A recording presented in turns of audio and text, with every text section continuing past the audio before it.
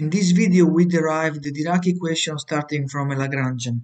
Let's write down the Lagrangian. Lagrangian D stands for Dirac is equal to psi bar, where psi bar is defined as psi dagger, the complex conjugate transpose of psi, gamma naught, and then here we have I, gamma mu. These gamma mu's here are the Dirac matrices, del mu minus m psi. And I'm assuming that h bar is equal to 1, as well as the speed of light c. So we are using a unit system such that h bar and c are both equal to 1.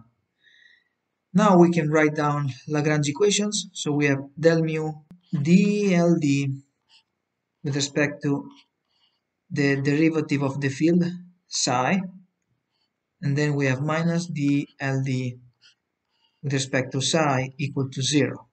You can also write it like this. And now we have to calculate these derivatives. dld with respect to psi is equal to minus m psi bar. It's easy to see. We are assuming that psi bar and psi are independent. So when we take the derivative with respect to psi, what we get is minus m psi bar, because this term here will contribute nothing to this derivative, because we have the derivative of with respect to mu of psi. So the derivative of that is 0 if we are taking the derivative only with respect to psi. Now we have to calculate the derivative of LD with respect to d mu psi. And in this case, we have to take the derivative of this term applied to psi. So what we get is basically psi bar I gamma mu. So we can write down Lagrange equations like this. Del mu, and here we have psi bar I gamma mu plus m psi bar equal to 0. Now we are going to take the dagger of this equation, so the complex conjugate transpose, which means that we have to take the dagger of this plus m, and then we have to take the dagger of this. But remember the definition of psi bar, which is this one. So when we take the dagger, we get the dagger of psi dagger gamma 0 dagger, which is gamma 0 dagger psi.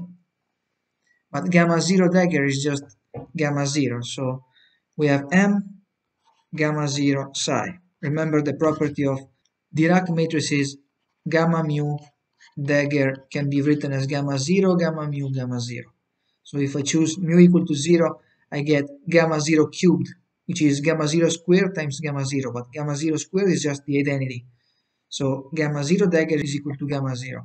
And this is equal to 0. But at this point, we need to calculate the dagger of this. So the dagger of this expression is just gamma mu dagger. And then we have I del mu dagger. And then we have the dagger of psi bar. So here we have gamma 0 psi. We have just calculated it here. So when we take the transpose, we have to change the order between gamma mu and gamma 0. So gamma 0 is hidden here in this expression. So we have gamma 0 and gamma mu. In this case, we have gamma mu and then gamma 0. And this is due to the fact that when we take the dagger, we also have to consider that we have to transpose the expression. So this is how we can write it. Then gamma mu dagger can be written as gamma 0, gamma mu, gamma 0. Now we can multiply gamma 0 and gamma 0 here. So we have gamma 0 squared, but this will give us the identity. So we are left with gamma 0 applied to gamma mu, I del mu dagger. Then we have psi plus m psi equal to 0. And now, of course, we can simply set this expression equal to 0. It's quite obvious. Therefore, we can write gamma mu, and now we have the dagger of this, so we have to take the complex conjugate transpose of I del mu, which is minus I del mu. So we can put minus I, here we have del mu, then we have plus m, and this acts on psi and it is equal to 0, which is none other than Dirac equation. There is another way to derive it more quickly, and in particular if we consider the Lagrange equation written with respect to psi bar instead of psi. Del mu d ld d mu psi bar minus d ld d psi bar.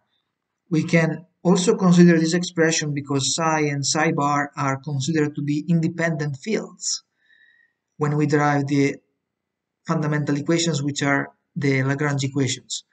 In particular, if you simply check the Lagrangian here, this derivative will give zero contribution because the Lagrangian does not depend on the derivative of psi bar.